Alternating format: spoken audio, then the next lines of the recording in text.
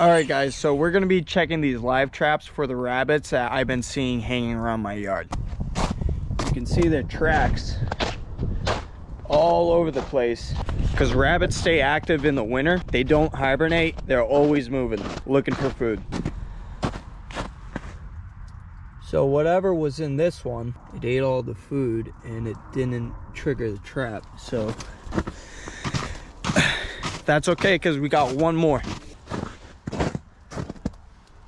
Oh my God, I think we got it. We got this one.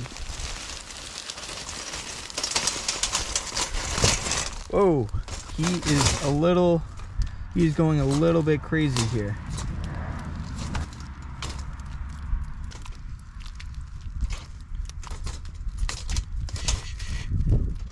It's a big old rabbit. So there you go, we caught the rabbit. Now let me show you how I bait these traps. All right, so now we're back in the house, and what we're using for bait that these rabbits love, I have a crab apple tree in my backyard, and they just love the apples. So we're just gonna cut up some apples and throw them in the traps.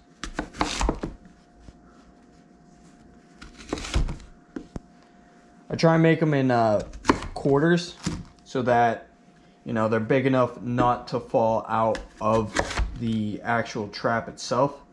So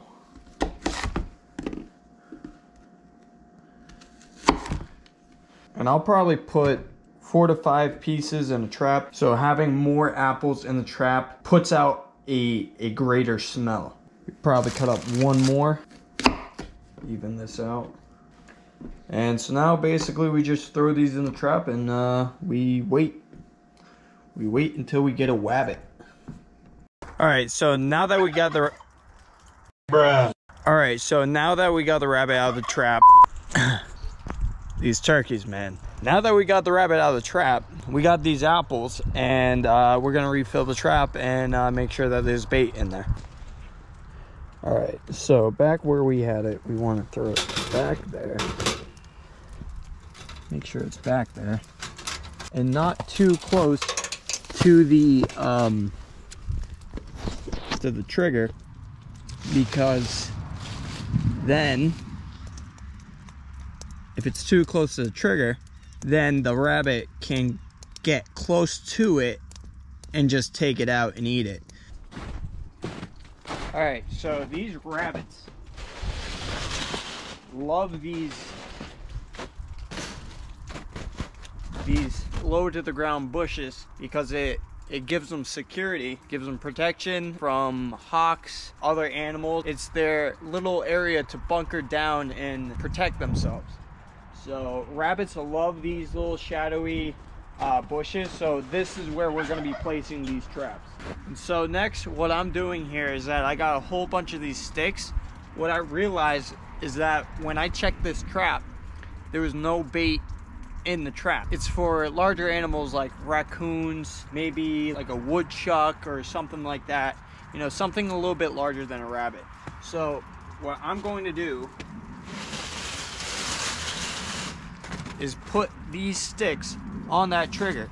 Now it's not heavy enough to trigger the trap, but what it's gonna do is cause the animal to step on that surface, give it a little bit more of a push when the animal steps on it and trigger the trap. So let's try this and see what happens.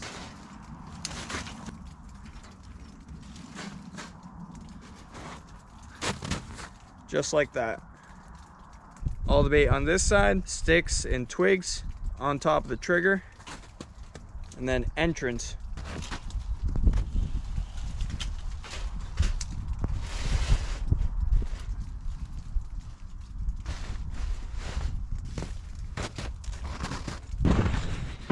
Now it's tucked in there, so absolutely nothing out here can start picking away at it. We'll mainly be targeting the rabbits, so hopefully that does the job and we can get some results.